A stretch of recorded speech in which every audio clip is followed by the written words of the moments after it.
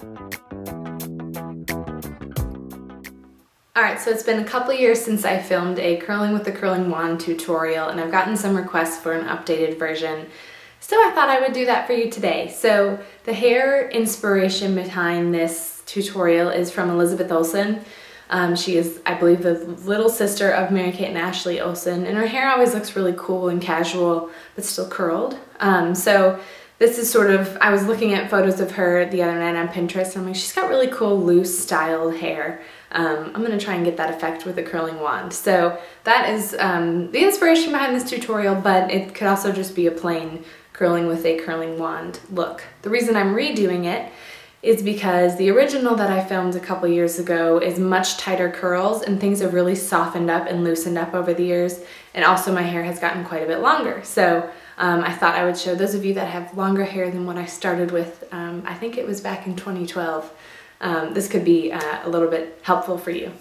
So the wand I'm going to be using today is by Amika. It is the 5P interchangeable wand barrel curler. So it doesn't have the traditional clamp that you see on normal curling irons. And it is interchangeable because it comes with a variety of other sizes that you can click on the base and use. So it's kind of essentially like getting 5 different curling irons in one unit. What I love about this iron so much is it tells you the exact temperature you're working with, and you can adjust it. So if you have a smaller barrel on the end and you don't want as tight of a curl, all you need to do is play around with the temperature, turn it down a little bit, and you'll get a much softer, looser curl. If your hair is particularly resistant and you need extra heat, just turn that heat up. Got a hair on my eyelash.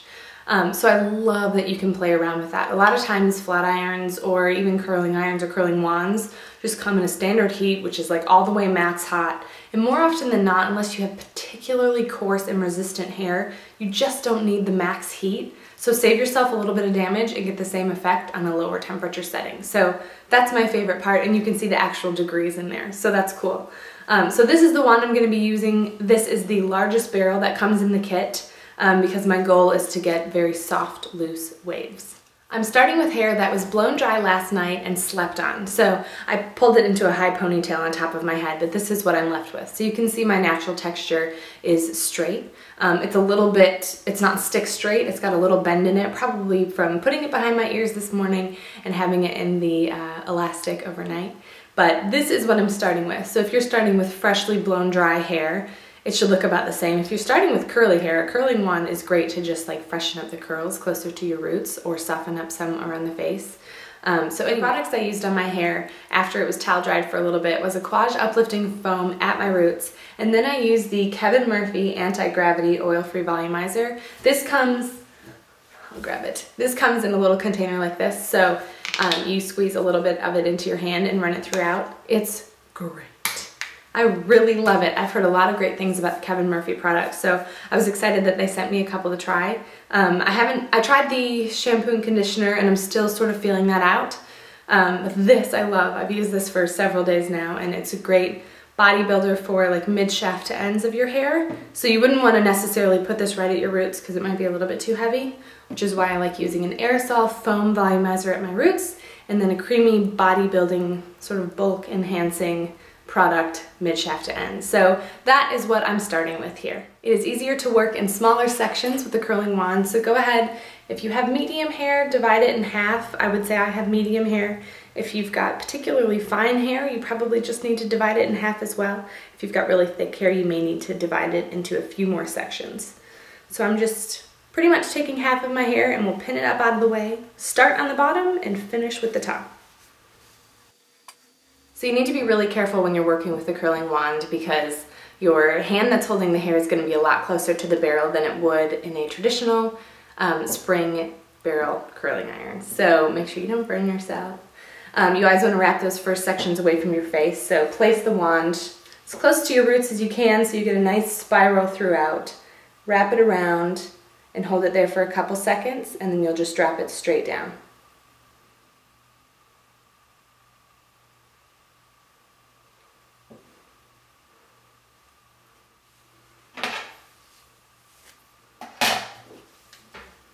So this next section I'm going to pull toward my face just to give a little bit of variety with the curl. You want to make sure you hold the section of hair you're working with pretty flat. If you end up twisting it as you wind it around the barrel, you're going to get a little bit of a different shape. The flatter the section is, the more symmetrical the curl will be.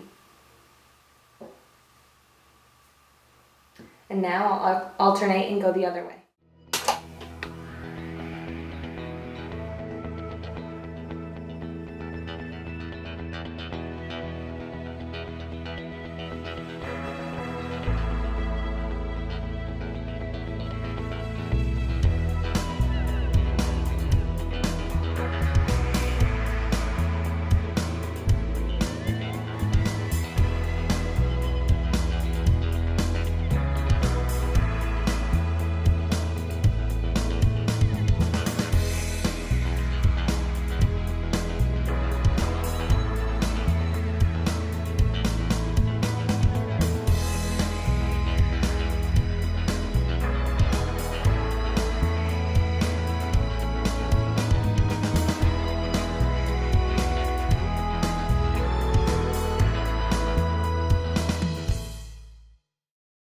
So once you've added the soft waves to the bottom, let that top section down and finish doing the exact same thing.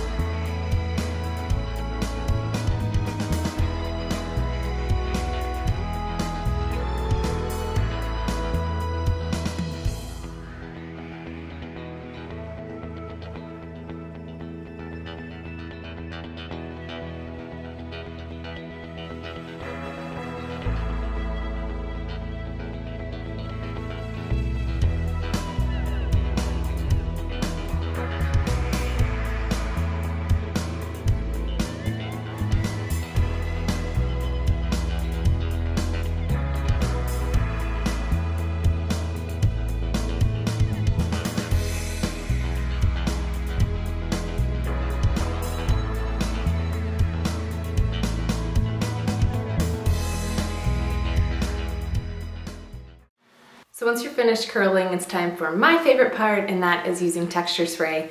I did a post recently looking at, I think it was like 6 to 8 of my favorite texture sprays, ones that I've tried, and just sort of gave a recap on what to expect from each of them. My all-time favorite is the Amika Undone texture spray. It is just the perfect buildable texture spray. A lot of them can be a little bit too heavy and end up feeling waxy, but what I like is this doesn't feel like that at all. You can add more so you get a lot of bulk and grit, or you can just do like a light mist over everything and you have just the right amount of texture. So once your hair is curled with the barrel curling iron, go ahead and add a little bit of texture spray. I like to just sort of lift sections and work it in there.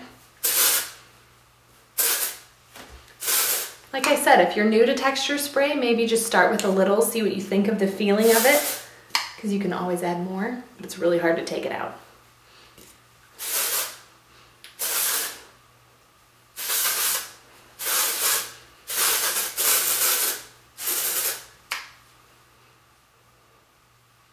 want to make sure you work the product in the middle of your hair and don't just put texture spray on the surface, because you want it to add bulk from sort of the underneath part.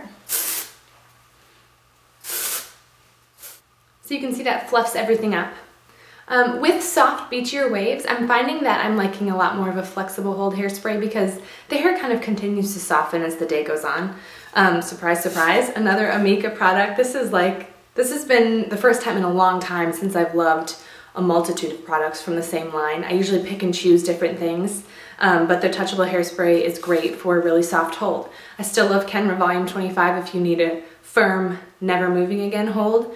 That's also layerable. You can do a light mist of that, but this is not going to give you a strong hold, but it's not supposed to. So if you don't have to deal with humidity or your hair falling out or anything, this would be a good one to look into. You can sort of reshape the curls as you're spraying.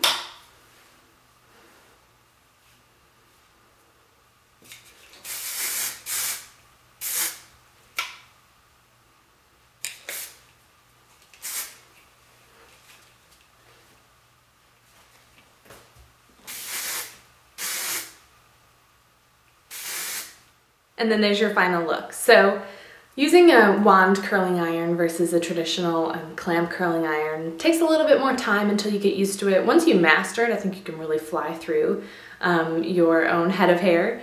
But if you have heavily layered hair or a lot of flyaways or something, a clamp may be better to look for just to kind of hold everything in place. If you have long hair or you don't have to, you don't have a lot of layers cut into it, a wand curling iron is great for getting those really soft, casual, like almost just bent waves instead of hair that's overly curled, if that makes sense. I hope you enjoyed this hair tutorial. If you want to see any others, be sure to visit thesmallthingsblog.com.